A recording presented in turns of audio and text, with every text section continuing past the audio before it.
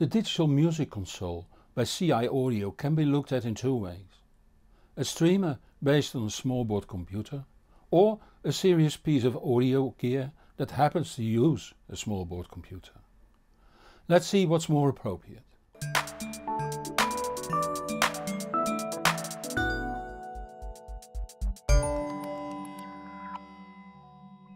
Channel Islands Audio has a program of electronics like Class D power amps, passive preamps, upgrade power supplies and the network player on review here. Let's first see how to use this player.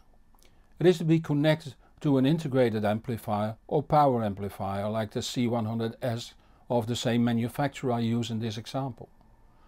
That amplifier has to be connected to the DMC over a pair of RCA cables and to a pair of speakers over loudspeaker cables.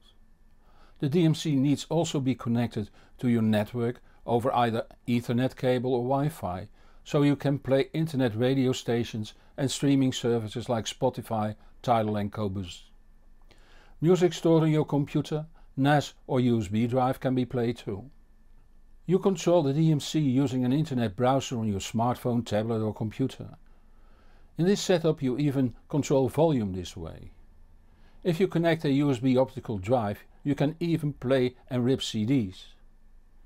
If you need to connect more sources, you need an integrated amplifier. Now you set the DMC to fixed output and set the volume and input selection on the amplifier.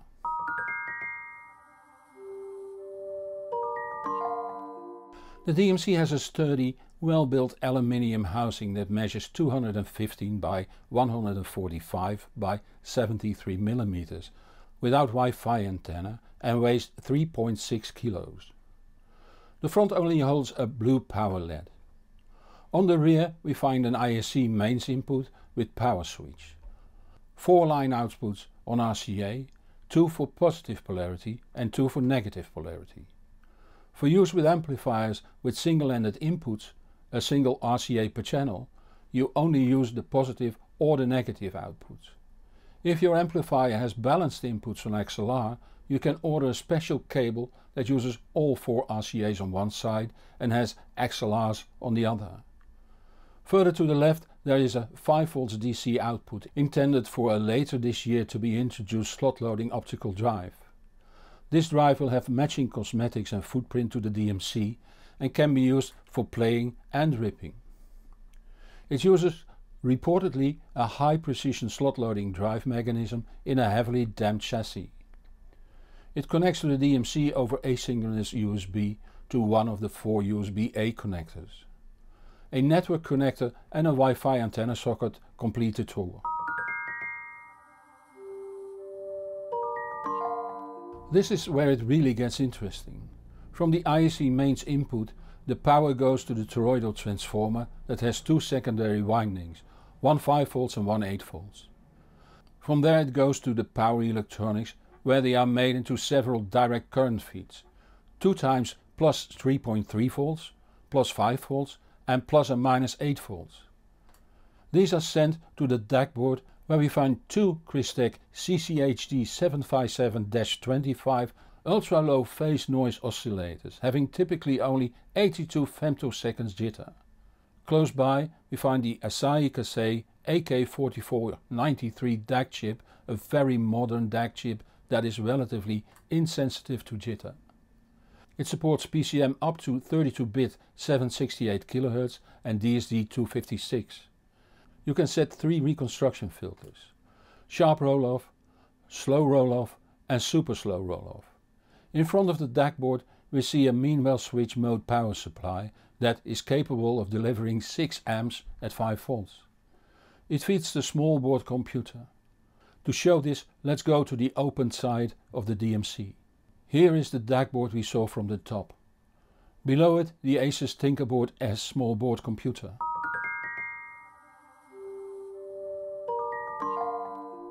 You might want to know why the Tinkerboard S is used instead of a Raspberry Pi. Well, the Tinkerboard has the same dimensions, has the connectors at the same place, and even the GPIO bus, the general purpose input-output that is used for the extension boards, is compatible. But the processor is considerably faster, a quad-core Rockchip RK3288 running at 1.8 GHz, and it has double the RAM, 2 GB. And where the Pi offers 100 kilobit Ethernet, the Tinkerboard can do gigabit Ethernet. More important is that the Ethernet port is not routed over the USB channel, a well-known limitation of the Pi. The way the operation system is stored differs too. The Tinkerboard has onboard 16 GB eMMC storage that is faster and more robust than microSD. But if you would want to use a microSD, there is a slot for that too. Not that you need to, for CI Audio delivers the unit ready to play. I can even imagine that CI Audio rather have you change nothing, for it does require some knowledge, and as said, there's no need.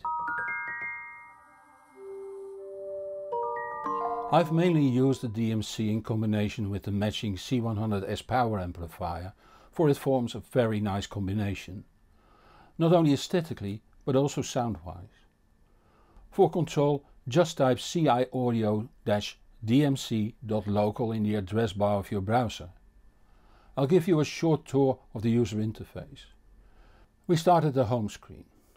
Music on a share or USB drive can be indexed, and then you select artist, album, genre and so on, as with any music player. Let's go for artist. Select El Di Meola and open Consequences of Chaos.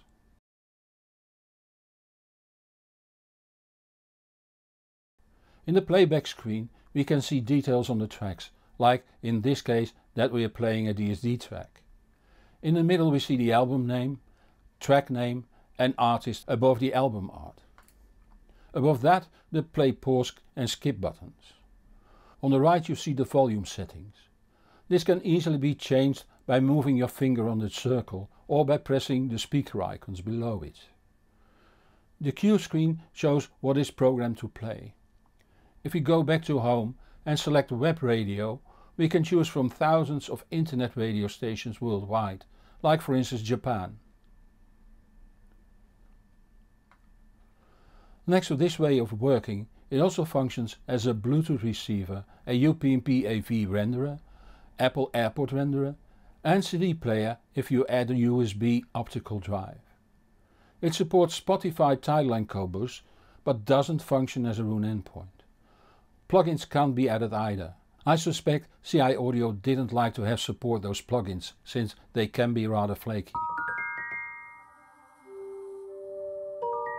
I started this program wondering if the DMC should be seen as a streamer based on a small board computer, or a serious piece of audio gear that happens to use a small board computer.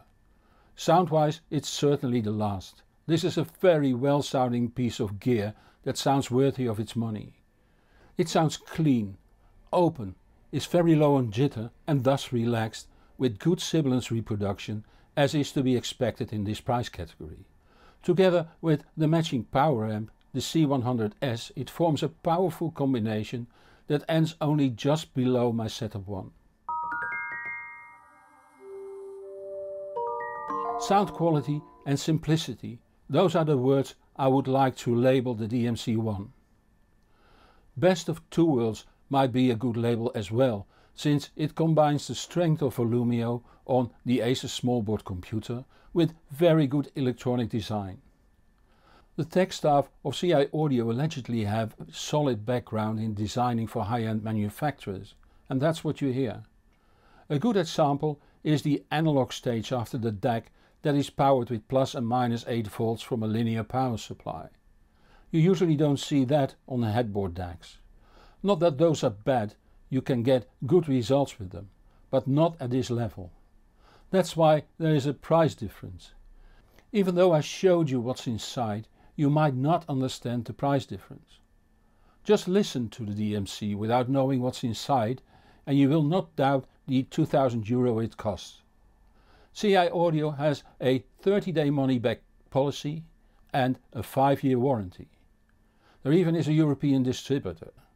Which brings us to the end of this video. There will be a new one next Friday at 5 PM Central European Time. If you don't want to miss that, subscribe to this channel or follow me on the social media so you will be informed when new videos are out. If you like this video, give it a thumbs up. Many thanks to those viewers that support this channel financially. It keeps me independent and thus trustworthy. If that makes you feel like supporting my work too, the links are in the comments below this video on YouTube. I'm Hans Beekhuizen, thank you for watching and see you in the next show or on thehbproject.com. And whatever you do, enjoy the music.